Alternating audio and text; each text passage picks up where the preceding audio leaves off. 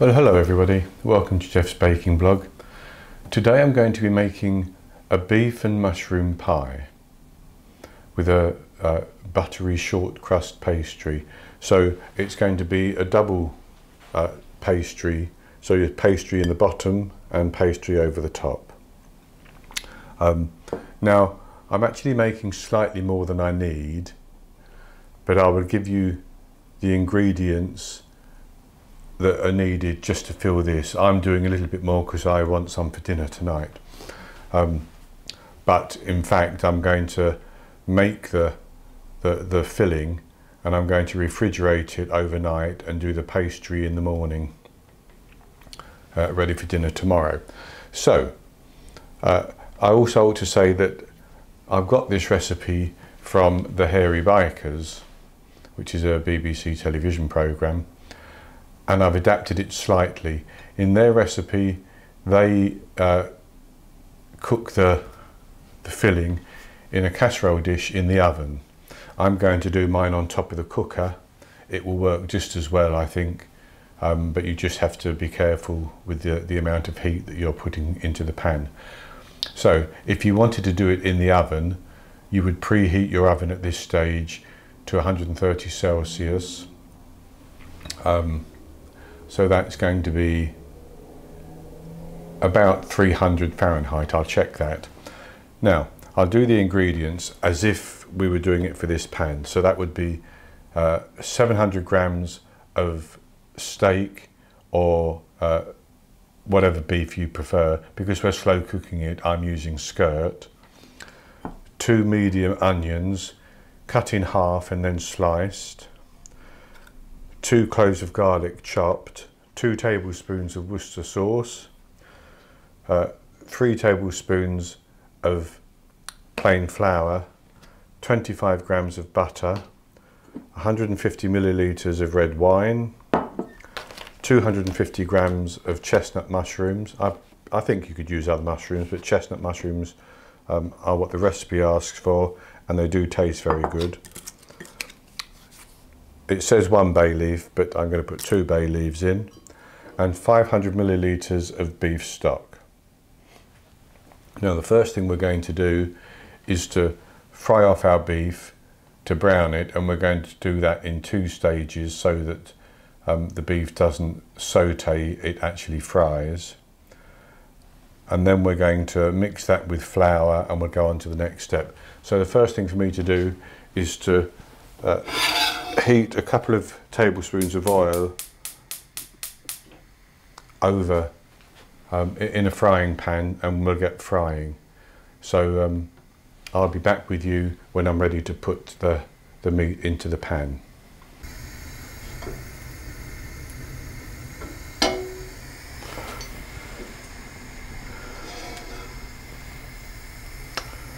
So I can see that the oil is nice and hot, so I'm going to put half the meat in.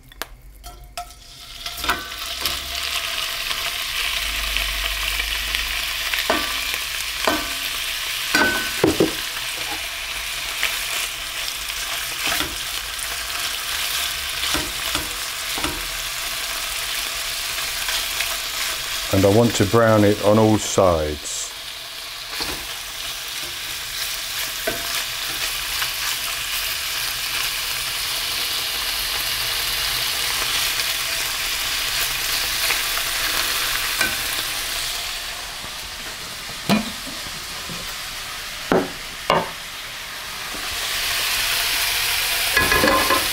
I have another pot ready to take the meat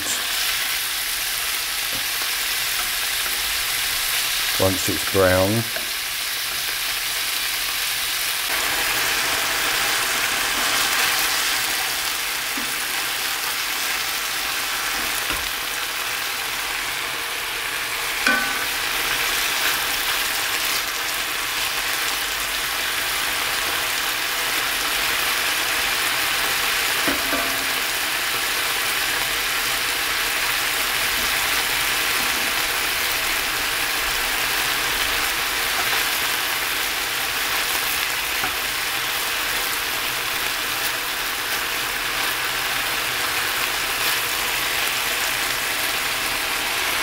Okay, I'm going to take that meat out and put it into my pan. Now if your frying pan is losing its oil, you can have some more oil available on the side, which I have, and you can just put a drop more in.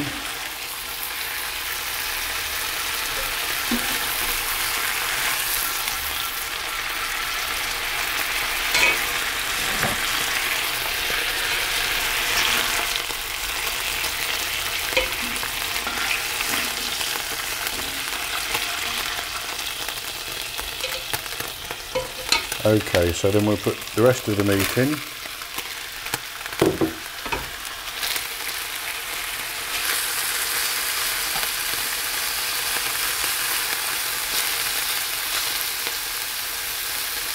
Now I've left fat on this meat because it gives flavour. I did take some fat off where there was too much, but I've left some on.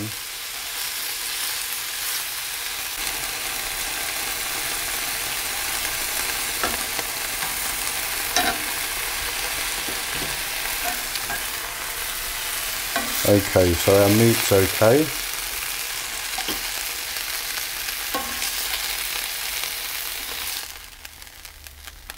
Now I've turned the heat off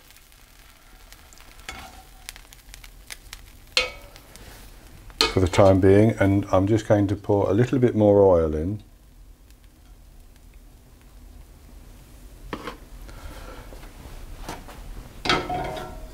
Just let it coat the pan.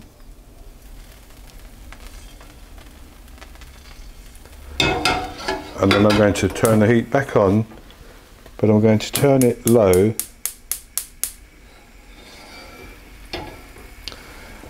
and I'm going to saute the onions in that same pan with the garlic.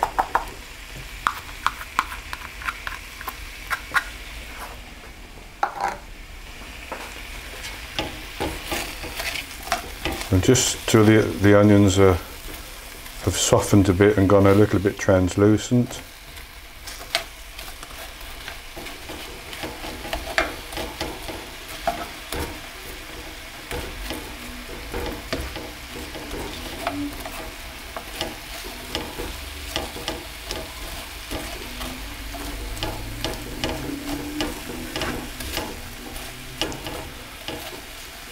That's going to take a while.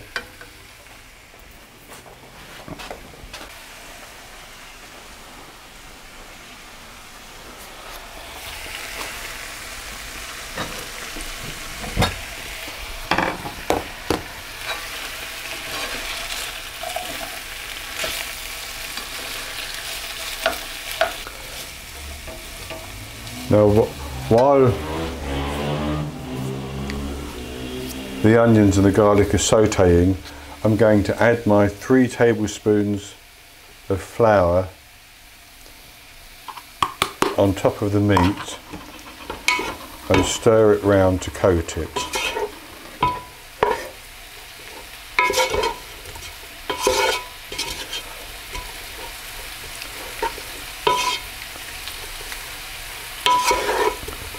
This will act as a thickening agent as we cook everything together. So as you can see, I've coated the meat with the flour. We'll just set that to one side until our onions are ready.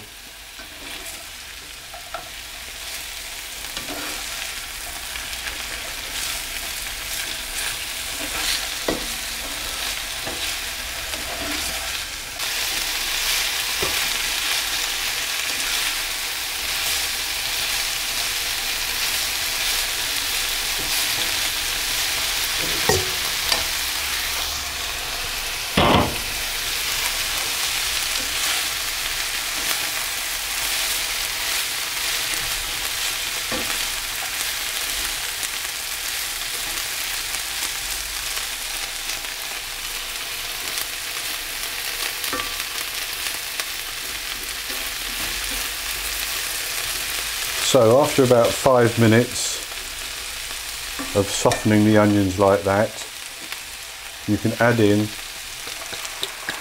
your 150 millilitres of red wine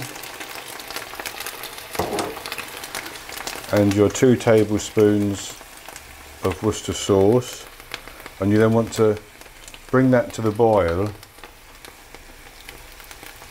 and you want to make sure you're stirring it around to deglaze the bottom of the pan so that any meat juices that may have stuck to the pan get pulled up into the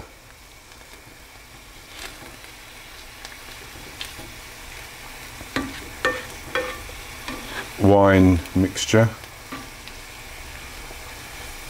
You bring that to the boil,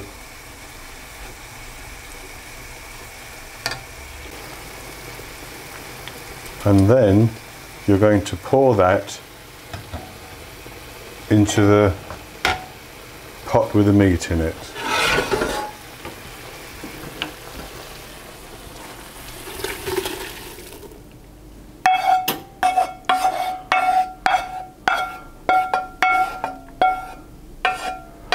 Stir it round to mix the onions, garlic and the meat together.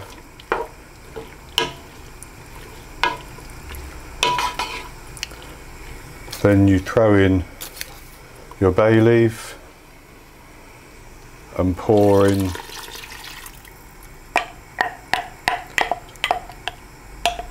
your beef stock.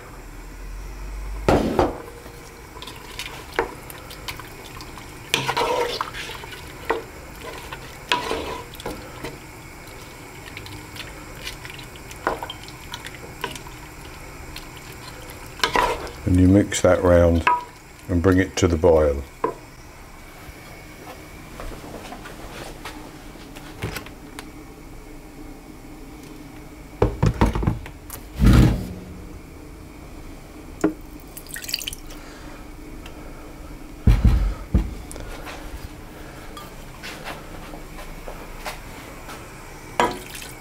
Just wanted to get the last remnants of the stock out. And a little bit more.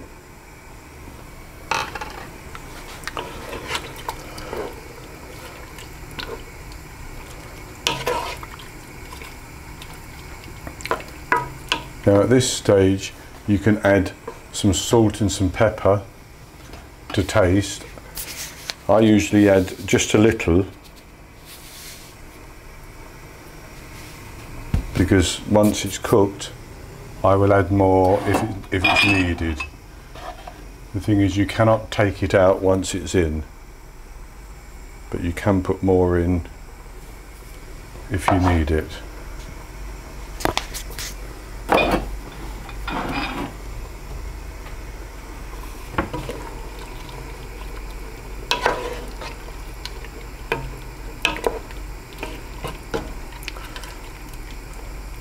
Now, if you wanted to do this in the oven,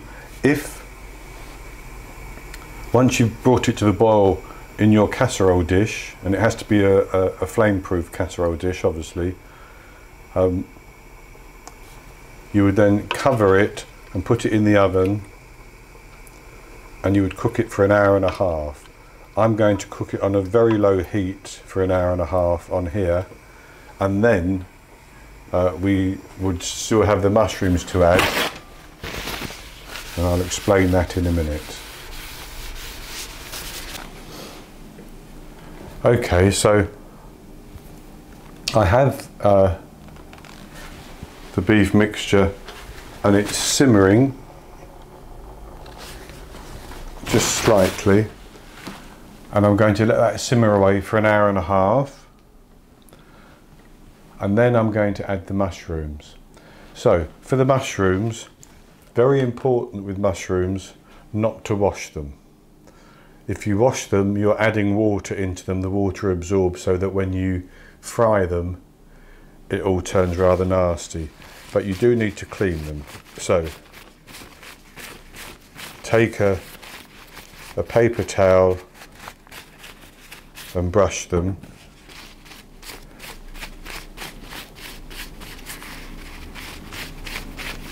just like that, until you've cleaned them all off. Then cut them in half, or if they're large ones, cut them into quarters. And before they go into our pie mixture, we're going to fry them off in a little bit of butter, just for a couple of minutes. So I'll carry on cleaning these, and I'll be back with you when we're ready to fry off our mushrooms and put them into the pie mix. So our meat and onion mixture with the red wine has been cooking for an hour and a half, and I've just heated some butter, the 25 grams of butter, and I'm going to just fry these mushrooms in that butter for 5 minutes. I finished cleaning them off with a paper towel, as I showed you earlier.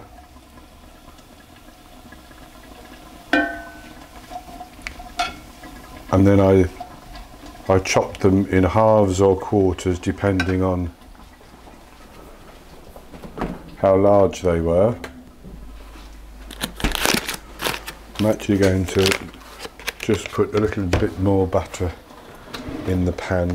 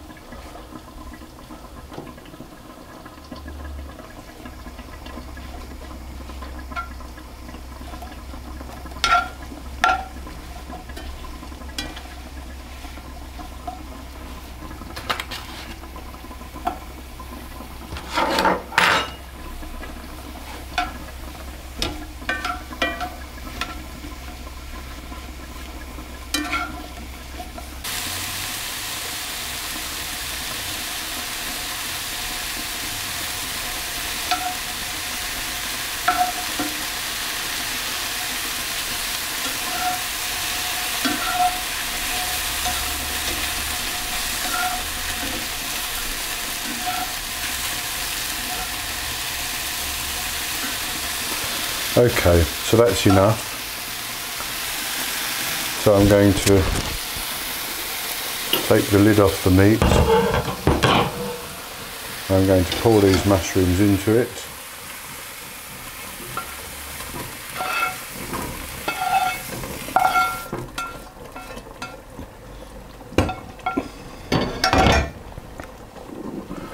And I'll just bring that over like that. Stir it round, and there's still quite a bit of liquid in this, and it will remain in it, which is fine, because what you do is you drain some of the liquid off to use as gravy later. So I'll just give you a little look at that as it looks now. Now I'm going to let that cook for another 30 minutes. Then I'll come back with you and I'll show it to you. Right, I'm back now, and my pie filling is made. I've actually strained off some of the gravy, and that's fine. I may actually strain a bit more off. I'm going to let this cool down completely. It's still very hot in the bowl, and then I'm going to cover it with cling film and put it in the fridge and leave it overnight. The same with the gravy. I'll just taste a little bit.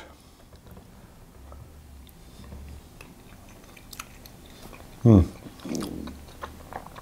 is cooked to perfection. It just, if you put it in your mouth and press it, the individual strands of meat come apart. Okay, so now it's the next day, and the meat for our steak and mushroom pie is in the fridge, and so now it's time to make the pastry. For that I have 250 grams of cold butter, which I've diced, 400 grams of plain flour, 1 large egg yolk, whisked together with 2 tablespoons of cold water. So the first thing to do is to put our flour into the food processor, which is much the quickest way of doing this. And then put our butter in as well.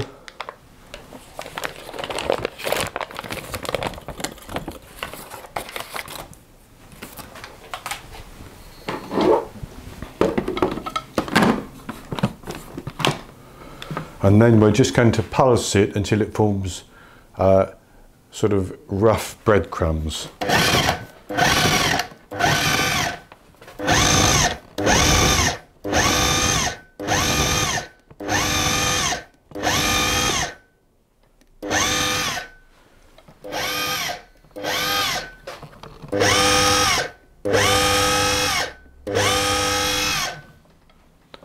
And that's about right. I'm just going to check that around the edge.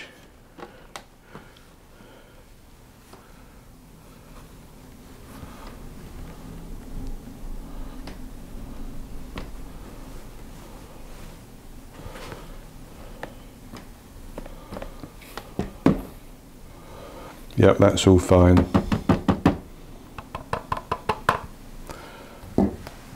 So then, the next thing to do is to process it with our egg and cold water mixture until it just comes together into a ball.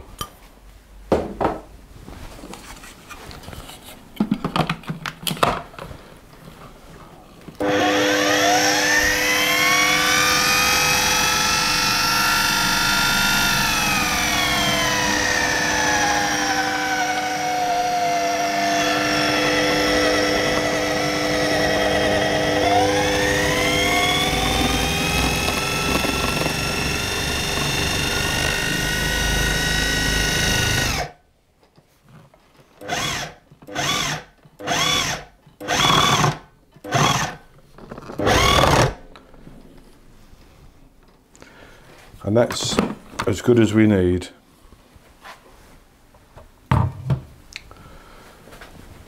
So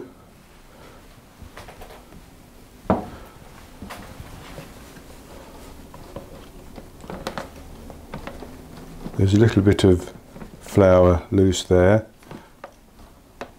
So what I'm going to do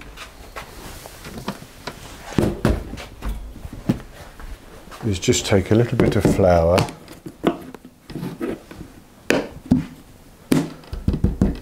and I'm going to pull this together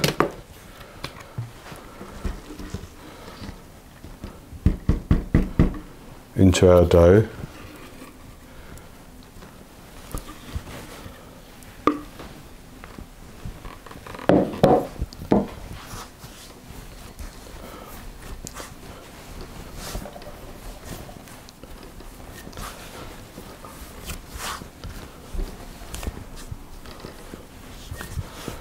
Don't want to overwork it.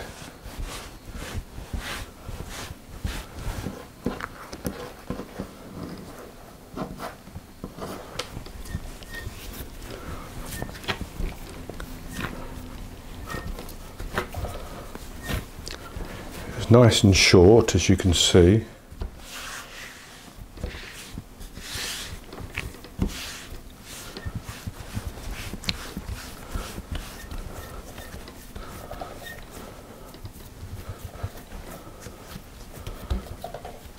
And what I want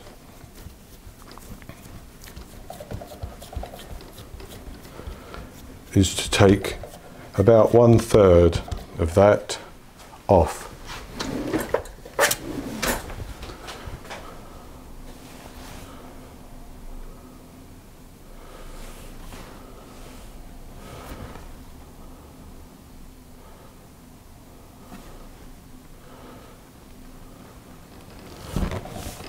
That's okay.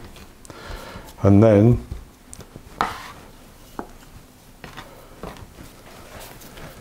form it into a ball, pat it down into a disc.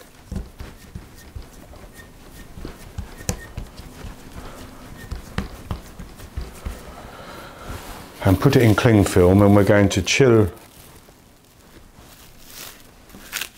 the pastry dough for 20 minutes before rolling it out. So that's one. Do the same with this. Put it into a bowl.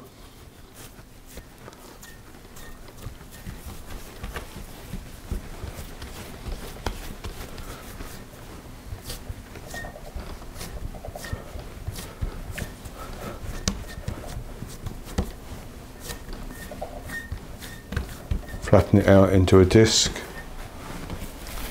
and put it into the fridge for 20 minutes. And then we need to preheat our oven to 210 Celsius. That's 190 Celsius with a fan, and 410 Fahrenheit. Ready to bake our pie.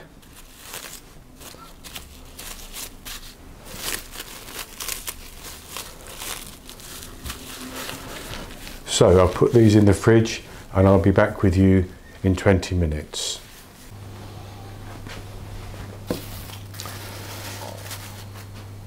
Okay, I made a big mistake. I forgot to press record. So let me explain what I've done. I've rolled the pastry out and I've lined the pastry dish, the pie dish, with some parchment paper, and I've actually put 2 other strips of parchment paper in, which is going to help me when I cut the pie. I can hopefully lift that and it will ease getting a quarter of the pie out. That was just my own silly idea. It may work, it may not. And then I've filled the pie with the meat filling, draining off some of the gravy. I also lined the bottom of the pastry with a tablespoon of semolina to absorb any moisture that may come from the pie, so that we don't have a soggy base to our pie. I've then egg washed around the edge, and I've rolled out the second piece of pastry and put that on top and just crimped it with a fork. Now that's going to go into the oven and it's going to cook for 30 minutes. The oven is at 210 Celsius, 190 Celsius with a fan. That's 410 Fahrenheit. Cook it for 30 minutes and it should then be done. So I'll be back with you when the pie is cooked.